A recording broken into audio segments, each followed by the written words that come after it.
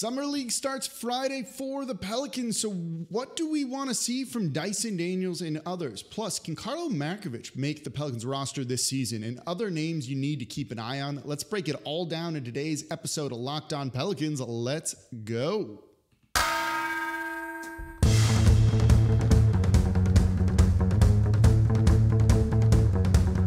You are Locked On Pelicans, your daily New Orleans Pelicans podcast. Part of the Locked On Podcast Network, your team every day. Welcome to another edition of Locked On Pelicans, the daily podcast covering your favorite team, the New Orleans Pelicans and NBA, part of the Locked On Podcast Network, your team every day, available wherever you get your podcasts and available on YouTube. I'm your host, Pelicans Insider, credential member of the media, Jake Madison, at NOLA Jake on Twitter, here with y'all on, Wednesday? Day after the 4th of July, and we got the Pelicans Summer League breakdown for you. So I hope you had a fun day yesterday. For all those of y'all who are an everydayer, you definitely listened to the yesterday show. You've all been listening this week. It's the #1 Pelicans podcast right here. So make sure you subscribe wherever you get your podcasts and on YouTube. Comment down below on YouTube if you want to support the channel. Become an everydayer. Never miss an episode. We got you covered on everything you need to know with this Pelicans team, including a deep dive on Summer League in today's episode. Today's episode of Locked On Pelicans is brought to you by FanDuel. Make every moment more. Don't miss the chance to get your no-sweat first bet up to $200 in bonus bets when you go to FanDuel.com/locked on. So, Summer League starts on Friday. I love it, love it, love it. Everyone loves Summer League because it's fun. Fresh start, kind of the beginning of a new season. You get to see players in action. And guess what? Summer League, though, isn't that important. It's fun, don't get me wrong. It gives us a chance to overreact. I watched Chet Holmgren play the other night, and I am all in on Chet Holmgren. But honestly, Summer League, in terms of development and other things, I do think is actually overrated. I'm sorry to kill your buzz a little bit, but it needs to be said when we look at some of these players. Most of the people here are kind of professional Summer League guys. They just get brought in for Summer League to fill out the rosters, get some money, get some free meals, hang out in Vegas for a week or two, and then go back to their day jobs or go back to playing overseas, and they're not NBA level talent. And that's okay. This is for the fans. This is just to do something, and we all enjoy it. So that's totally fine. So Summer League isn't that important, particularly for rookies. It's important in the sense of you want them to get adjusted, get acclimated, spend some time with coaches and their teammates, learn the offense, learn the defense, and try and just get a head start on next season, something that they don't have compared to a lot of the veterans on the roster. So for a guy like Jordan Hawkins, those are the most important things. How he plays is not important to me, and I don't care. If he struggles, totally fine.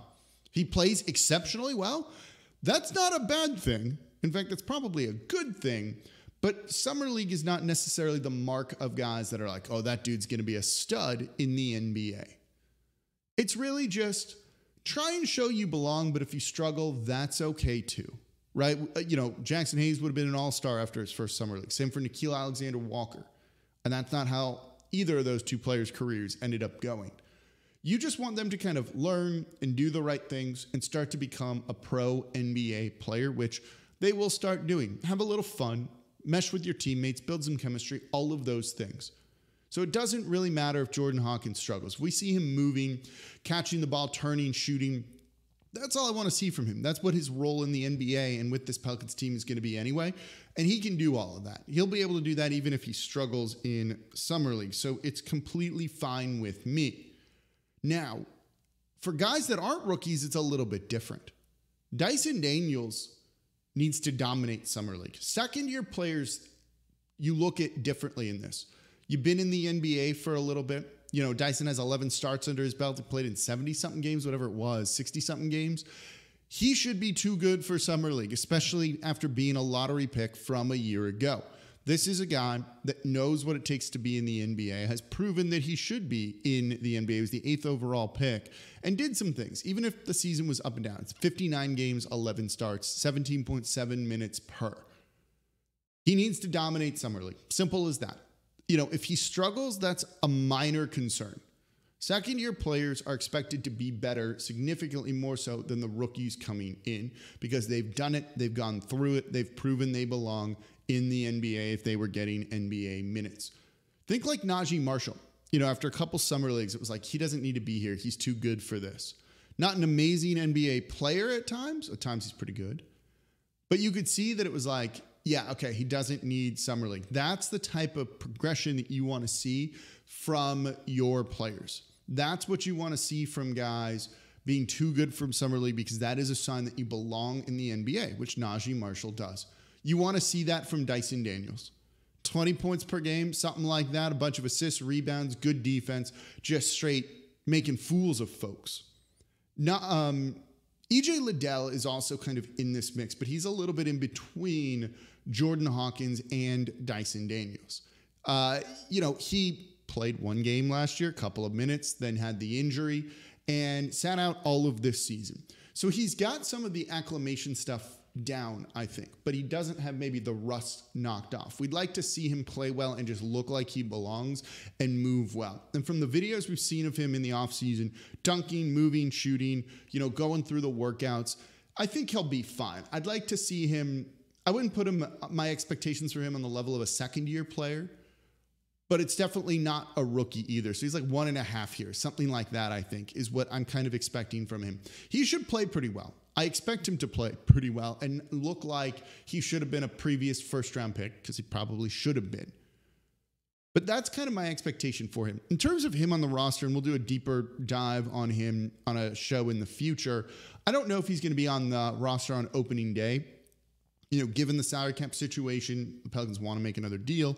I think keeping him on a two-way is very advantageous for him and for the Pelicans, given that he didn't play at all last season and probably needs to go through some G League games and kind of get up to speed and shake off that rust and kind of get back into the swing of things. That makes a lot of sense to me, and I think that's kind of the early plan for EJ Liddell with all of that. But you'll see him in Summer League. It really should be Dyson Daniels as the leader. EJ Liddell is kind of the second leader there.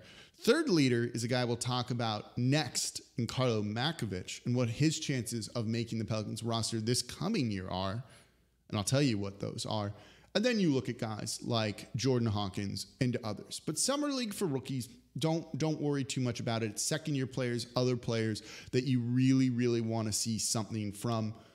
That's Dyson Daniels. That's kind of EJ Liddell, kind of Karlo Matković. Let's talk about Karlo Matković, a guy people are very excited about, and a guy that the Pelicans are very high on.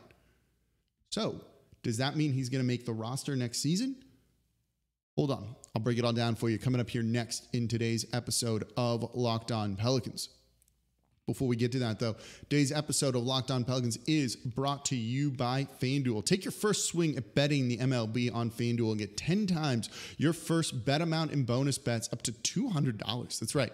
Just bet $20 and you'll land $200 in bonus bets, win or lose. That's $200 you can spend betting everything from the money line to the over-under to who you think is going to hit that first home run. It's all on an app that's safe, secure, and super easy to use. Plus, when you win, you can get paid instantly. There's no better place to bet on the MLB than FanDuel, America's #1 sportsbook. So sign up today. Visit FanDuel.com/lockedon to get up to $200 in bonus bets. That's FanDuel.com/lockedon. FanDuel, official betting partner of Major League Baseball and the official sports betting partner of Locked On. And thank you for making Locked On Pelicans your first listen today and every day. We're here Monday through Friday. No one else comes to y'all like this. The #1 Pelicans podcast. Show's been popping off the past couple of days. We're hitting the topics that you want to hear. I'm in the comments talking with y'all since Twitter, I don't know if it's really working. It's struggling for me. So if you want to interact with me, comments on YouTube, I'll reply, I promise. Let me know what you think about a Damian Lillard trade if you listened to yesterday's episode. And we'll have more on what the Pelicans need to look at and areas they need to target this offseason in tomorrow's show.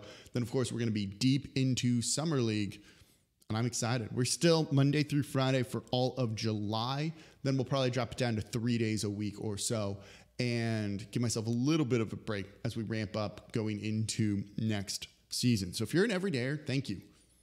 The show does incredibly well, and that's because of you. That's why I'm here every day trying to put this out for you. I'm recording this the morning of July 4th before I go have a little bit of fun working on holidays. Okay, summer league teams. So kind of players you need to keep an eye on. We just went over the real big names there, and Dyson Daniels, EJ Liddell, and Jordan Hawkins, right? Draft picks of the Pelicans. But they also have another draft pick from last season, and that's Karlo Matković, who played in Europe. Second round pick, 52nd overall. I got to find it here. 52nd overall for the Pelicans, and he played in the Serbian league last season. So this is a player that's, I think, really intriguing to New Orleans. 6'11", was on the summer league team last year and looked decent during his time, but didn't play a ton. Injuries just decimated that summer league team last year. That was just incredibly annoying and unfun with everything. But Matković is a guy that I think they would like to bring to the NBA eventually. He gives you rebounding and defense. Those are the main things that he provides, and those numbers have been pretty good. He's not a three-point shooter, not a court spacer, but he's tough. He fights for boards. He has very good size. Young, too. He's an energetic, kind of almost at times high-flying big man. They like him. And I think he's going to have an opportunity to have a starring role on this summer league team.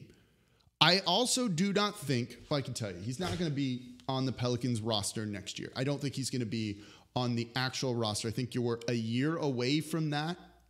At earliest, probably a year away.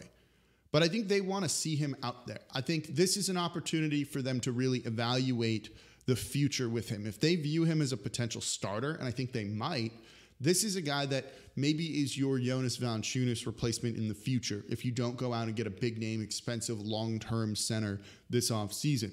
I think they see him as a guy that can give you that low-usage, rebounding defense that they want out of that center position alongside Zion Williamson, someone you don't need to invest a lot of resources or, the ball into.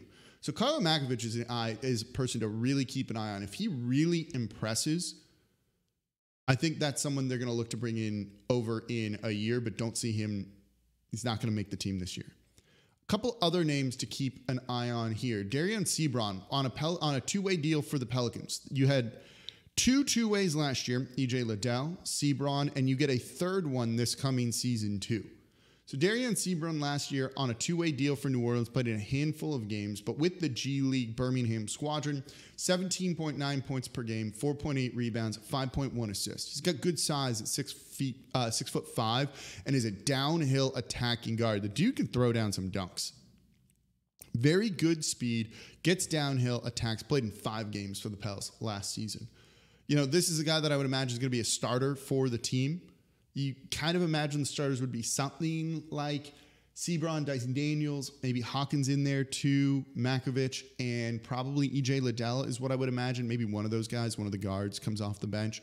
But Seabron is someone they've wanted to see if it could work. They were high on in the pre-draft process, brought him in on a two-way deal, didn't make the team, played in the G League, has played well. I think, potentially if you just need some cheap guard depth, this is someone that could provide it. You can do that while keeping him on a two-way deal and just using up those allotments of games that he can play. But I would not be shocked if he averages over 20 points per game in Summer League. Likes the ball, likes to play downhill and score, and can still dish the rock by breaking teams down off those dribble drives, forcing rotations, kicking it out to open shooters. Don't be surprised if you see a lot of assists from Seabron going to Jordan Hawkins for open three-pointers. Final kind of key name, I think, to keep an eye on, and we'll get to Liam Robbins in a minute. I know that's one you're all going to ask about, is Izaiah Brockington. This was someone who actually was on a Pelicans two-way deal for all of a couple of days last season. They brought him in during the pre-draft process. He had an injury, an ACL injury, that basically kept him out for all year, but they liked him. This was someone they were going to look at in the second round, someone that they were going to really try and look at for a two-way deal. Ended up signing him for a two-way deal for 2 days before waiving him, and then had him with the G League team, just kind of recovering from injury. 6'4", a guard that I think they feel could do relatively well. Has not been a great three-point shooter, throughout his time, but someone they seem to like. Really good size. See him being a defensive guy too. He was on he had a two-way deal for 10 days, over a week. And so I think this is someone they're looking at long term. They were high on him early. Injury kind of derailed everything for him a little bit and kind of set off on a different path. But I think they want to see if they can potentially get something out of him. And so I would not be shocked if you saw him get significant minutes here with this team to see if he shows some of that potential that they once saw during the pre-draft process with him. I think he is also a candidate for the third two-way deal.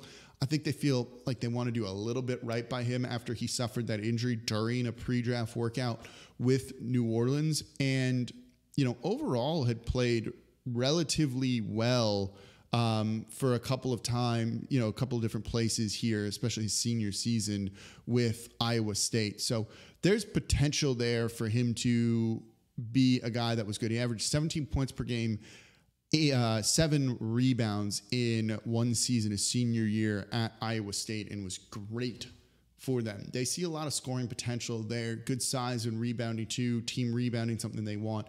It's another name to kind of keep an eye on. There's also another name, and I want to hit the brakes a little bit on Liam Robbins, but we'll look at him as well as the schedule, the broadcast, all of that stuff, because I think there's a little bit of telling information in there. That's coming up here next in today's episode of Locked On Pelicans.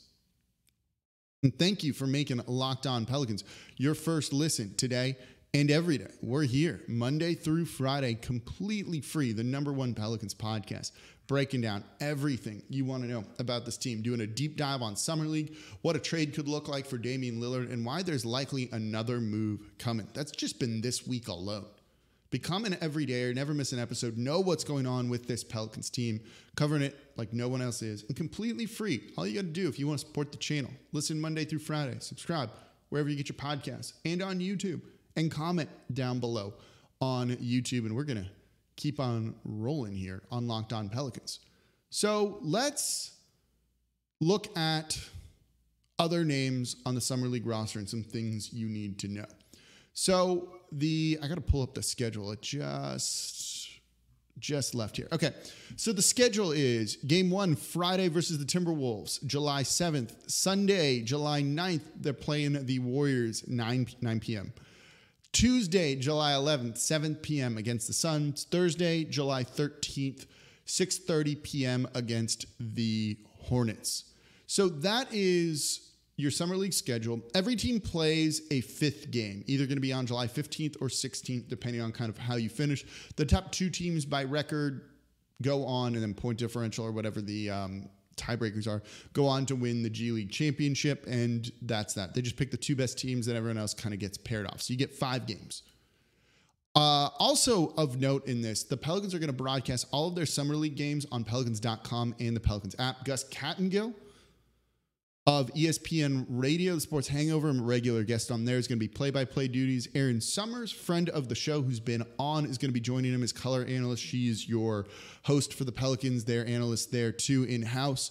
And so you're going to be able to get all of those games on the Pelicans app and Pelicans.com. It's also going to be on NBA TV and ESPN. So you'll be able to watch every Pelicans Summer League game, including local commentary if you want it.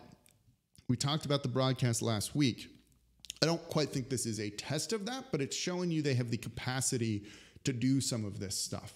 Get a game on a streaming app, things like that. Worth just kind of knowing here. Also, for the Pelicans, things you need to know. The Summer League head coach is going to be, and I'm just blanking as I'm talking, Casey Hill, who's been, this is his 4th year with the Pelicans, started a couple of years ago and has stayed. He's going to be someone who is going to be leading the team. Ryan Frazier is an assistant coach, is going to be there too. Corey Brewer is a player development coach, and Darnell Lazar is going to be there as well. That's kind of your Summer League coaching staff. Willie Green will be there. James Borrego will be there. The team will be practicing all together, but those are the people kind of running the show. So a couple of more names that you need to know when it comes to the Pelicans in Summer League. And the one that everyone's really curious about is Liam Robbins, the center, 7-footer out of Vanderbilt. Here's the thing with Liam Robbins. The numbers sound great. SEC Defensive Player of the Year, and the Pelicans have done a good job with upperclassmen Defensive Players of the Year. Jose Alvarado with the ACC, Herb Jones with the SEC previously, and Liam Robbins, 15 points per game, 6.8 rebounds, 3.2 blocks. Okay, he's injured. Fractured his leg, had surgery earlier in the year, and isn't going to be playing at all in Summer League, and probably not till August or September. So, I don't know. People think, like, can he be a starter? Can he do this? Can he make the roster? He's not going to make the roster. Again, Summer League guys that you're inviting like this aren't usually very good. You'd be drafted otherwise. He's also older. He's born in 1999. Think about that for a second. He's older than Zion Williamson is.